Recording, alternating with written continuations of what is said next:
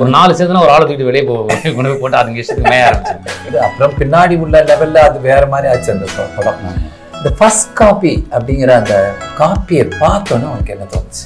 நான் வந்து இந்த படம் ஹிட்டுங்கிறது எனக்கு தெரியும் சார்.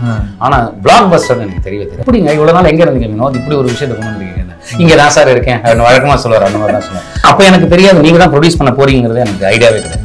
எங்கப்பா இருக்க அப்படின்னு. சார் சென்னை டு கோயம்புத்தூர் நடந்து போயிட்டு இருக்கேன். நடந்து போயிட்டு இருக்கேன். என்ன கான்ஃபிடன்ஸ் அந்த பையனுக்கு, பயங்கர கான்ஃபிடன்ஸ். என்ன இவன் பண்ண போறானே எனக்கு தெரியல. இவ்வளவு பணம் எனக்கு கிடைச்சிருச்சு வினோத். நான் என் ஒய்ஃபை கூட்டு நான் எங்க வேணா போய் நிம்மதியா வாழ்ந்துடலாமே. Purple Knot உங்கள் இல்ல திருமணம் இனி உலகெங்கும். திருமண நேரடி ஒளிபரப்புக்கு call 9380993809 or visit purpleknot.com. Tour போகணும் ஆசையா? கவலையை விடுங்க. எவ்ரி வீக் ஃபிக்ஸட் டெபாசிட் இருக்கு. ஸ்டார்டிங்ல இருந்து எண்ட் வரைக்கும் கைடுங்க கூடவே வந்துட்டு இருப்பாங்க. அப்புறம் ஏன் கவலைப்படுறீங்க? For booking visit smileytrips.com. Come to the point again acting.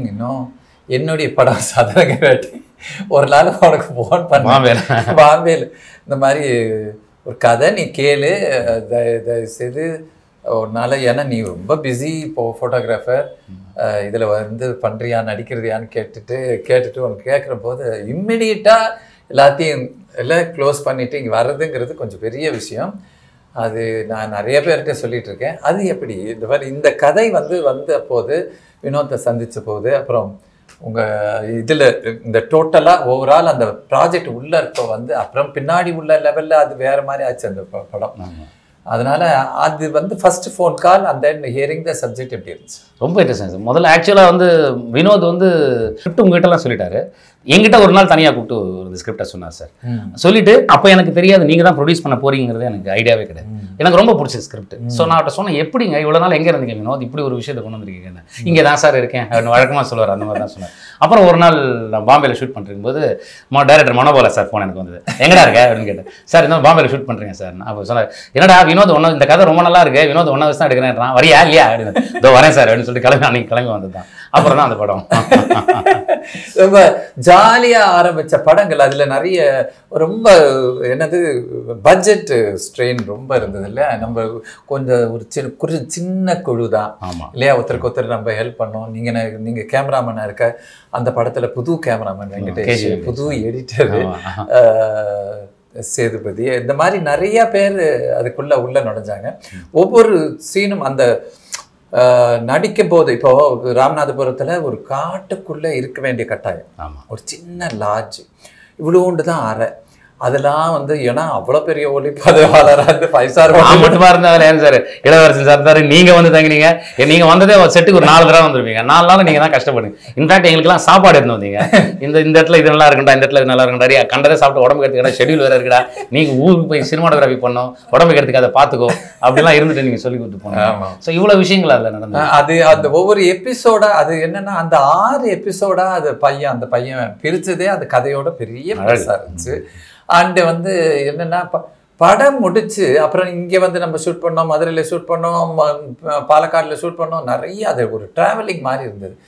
முடிச்சு இந்த ஃபர்ஸ்ட் காப்பி அப்படிங்கிற அந்த காப்பியை பார்த்தோன்னே உனக்கு என்ன தோணுச்சு? எனக்கு ஆக்சுவலாக என்ன சொல்கிறதுன்னு தெரியும். I was frozen sir. வெளியில் அப்படியே கொஞ்ச நேரம் நின்றுட்டே இருந்தேன். வினோத் சிரிச்சிட்டா, அப்படி என்ன ஒன்றுமே சொல்லலாம் அப்படியே நிற்கிறீங்கன்னு. எனக்கு என்ன சொல்கிறதுன்னு தெரியல வினோத். எல்லாமே கனெக்ட் ஆகிருக்கு, ஒரு முழுமையாக இருக்குது இந்த படம். எல்லாம் ஜென்ரலாக ஒரு படம் பார்ப்போம், படம் பார்த்துட்டு காப்பியை பார்க்கும்போது இது தூக்கி இங்கே போடலாமா, இதை தூக்கி இங்கே போடலாமா, இதை தூக்கி இந்த மாதிரி எனக்கு எதுவுமே சொல்ல வரலையே அப்படின்னு இதுதாங்க முன்னாடியே நான் உங்களுக்கு ஸ்கிரிப்டாக சொல்லிட்டேன். அப்புறம் என்ன பண்ணுறது, உங்களுக்கு ஏதாவது மாற்றணும்னு சொல்லுங்கள், மாற்றுறேன். எனக்கு மாற்றுறதுக்கு ஒன்றுமே இல்லை. நீங்கள் டைரக்டர் சார்ட்ட கேளுங்க, மனோபாலா சார்ட்ட, அவர் என்ன மாற்ற சொல்லணும்னு பார்த்துங்க. நான் இந்த படம் ஹிட்டுங்கிறது எனக்கு தெரியும் சார். ஆனால் பிளாக் பஸ்டர்னு எனக்கு தெரியவே தெரியாது. ஃபர்ஸ்ட் டே நீங்கள் நம்மலாம் போய் உதயம் தேட்டரில் படம் பார்த்தோம்.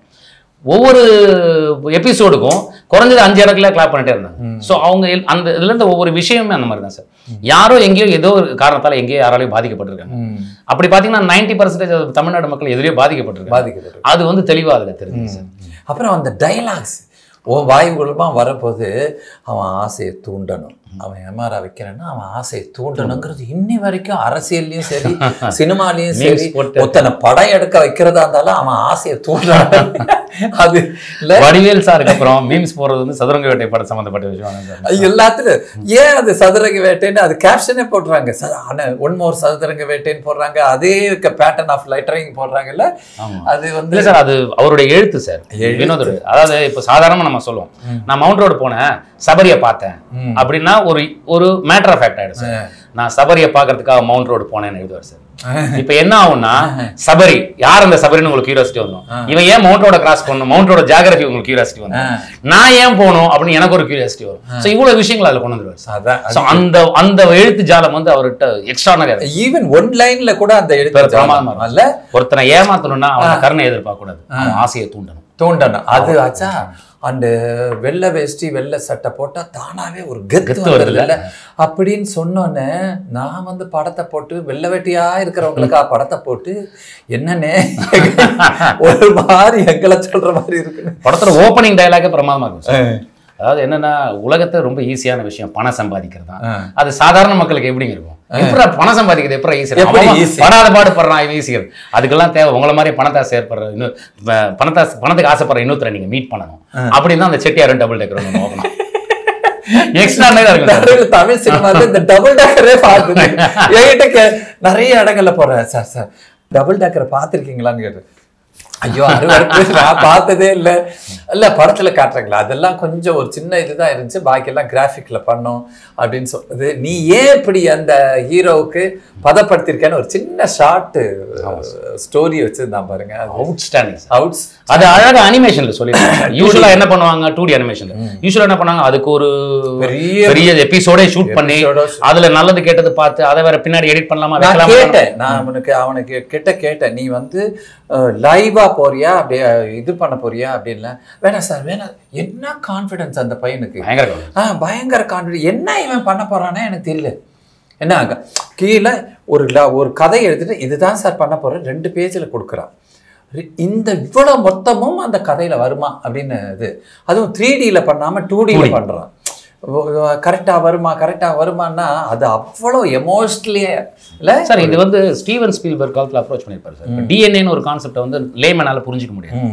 ஸோ அவர் என்ன பண்ணாரு, இந்த படத்தை பண்ணும்போது, டைனோசர் படத்தை பண்ணும்போது, டிஎன்ஏனா என்ன அப்படிங்கிறது ஒரு அனிமேஷன் 2D அனிமேஷன் சொல்லியிருப்பார் சார். எங்கேயோ இருந்த மூலக்கூறு இன்னைக்கு கூட எக்ஸ்டெண்ட் ஆகலாம், அது வரைக்கும் அது உயிரோடு இருக்கணும். அப்படி அங்கே இருந்த மஸ்கிட்டோ, அதை டைனோசரை கிடைச்ச மஸ்கிட்டோவோட அந்த மஸ்கிட்டோ இருந்த ரத்தத்தில் டைனோசரோட டிஎன்ஏ இருக்கு, அதை இங்கே ஓப்பன் பண்ணும்போது இன்னொரு டைனோசர் ப்ரொஜெக்ட் ஆகுது அப்படின்னு சொல்லி ஒரு விஷயத்த சொல்லியிருக்கோம். அந்த மாதிரியான ஒரு அப்ரோச் சார் ரொம்ப எனக்கு ரொம்ப பிடிச்சிருந்தது. எப்படி பண்ணாரு அப்படிங்கிறது. இல்லை ஒரு மனிதன் ஏன் வந்து இவன் மாறிக்கிட்டே இருக்கேன் என்ன அப்படிங்கிறதுக்கு நம்ம பாரதி ராஜா சிவப்பு ரோஜாக்களில் சொல்லியிருப்பார்ல, இந்த மாதிரி அது வந்து லைவாக இருந்தது. இது வந்து ஒரு சின்ன அனிமேஷனாக இருந்தாலும் எவ்வளோ நல்லா இருக்கு. ஆனால் அந்த எக்ஸ்பெக்ட் பண்ணாத ஒரு கிளைமாஸ் வந்தது இல்லை, அந்த எக்ஸ்பெக்ட் பண்ணாத ஒரு கிளைமாஸ். ஏன்னா அவன் மாறுவானா, அவனை சுட்டுல கொள்ளணும். எல்லா கதாநாயகனுக்கும் வந்து இந்த மாதிரி பண்ணுறவங்கெல்லாம் சுட்டு கொள்ளணுங்கிற ஒரு ரேஞ்சில் வரப்போகுது.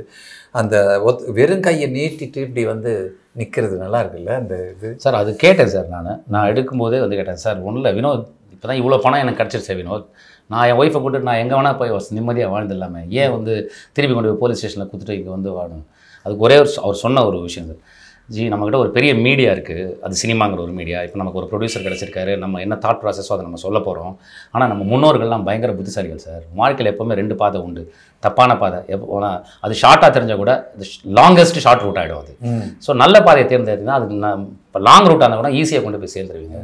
இந்த மீடியத்தை வச்சு நான் அதை மாற்ற விரும்பலை சார். நம்ம முன்னோர்கள் செய்கிற நல்ல விஷயமா நினச்சி பண்ணுறேன் சார். இது இப்படி தான் சார் வரணும்.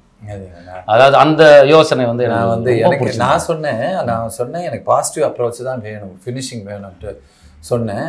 ஆனா இவ்வளவு அழகா முடிப்பான்னு தெரியாது. அந்த சின்ன ஒரு குழந்தை அந்த இவன் அந்த கவுண்டர் பாயிண்ட்ல அதெல்லாம் ரொம்ப அருமையாக பண்ணியிருந்தாரு, ரொம்ப நல்லா இருந்துச்சு.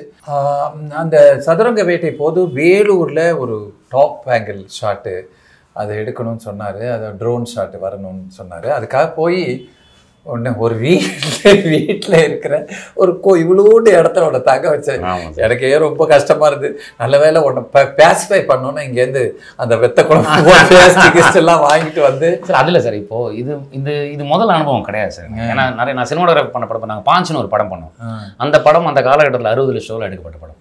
அப்போ எங்களுக்கெல்லாம் என்ன சம்பளம் வந்துருக்குன்னு, அப்போ வந்து சிங் சவுண்டு வேற, அப்போ வந்து ஃபில்ம் பிளிம்ப் கேமரா ஷோல்டரில் பண்ணணும். நீங்கள் BL4 ஷோல்டர் தூக்கி நினச்சி பாருங்கள், அது கேமரா செட்டாகவே இருந்திருக்கலாம்.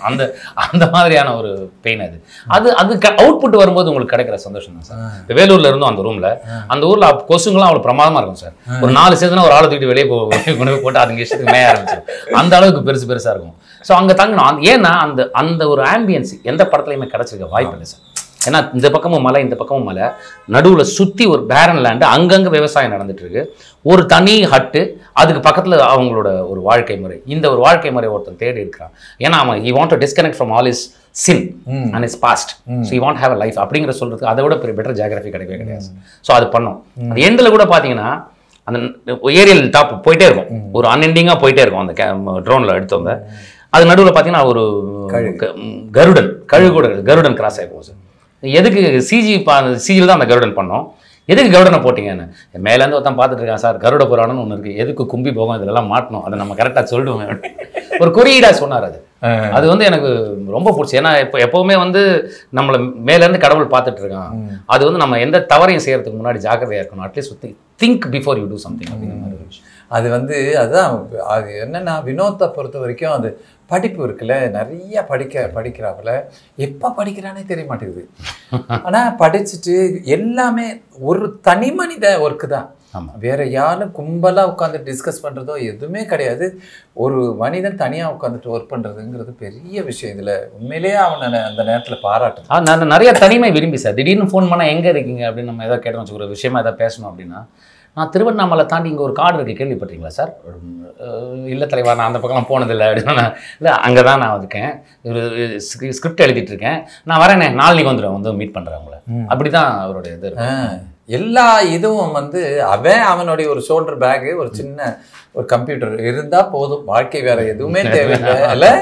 அந்த மாதிரி திருவண்ணாமலை ஒரு நாள் பார்க்குறேன், எங்கப்பா இருக்க அப்படின்னு. சார் சென்னை டு கோயம்புத்தூர் நடந்து போயிட்டு இருக்கேன். நடந்து போயிட்டு இருக்கேன் அப்படின்னு யாரோ சொன்னாங்கன்னு சொல்லிட்டு அந்த போகிற வழியெல்லாம் அப்படியே லொக்கேஷன் பார்த்துட்டே போகிறாப்புல.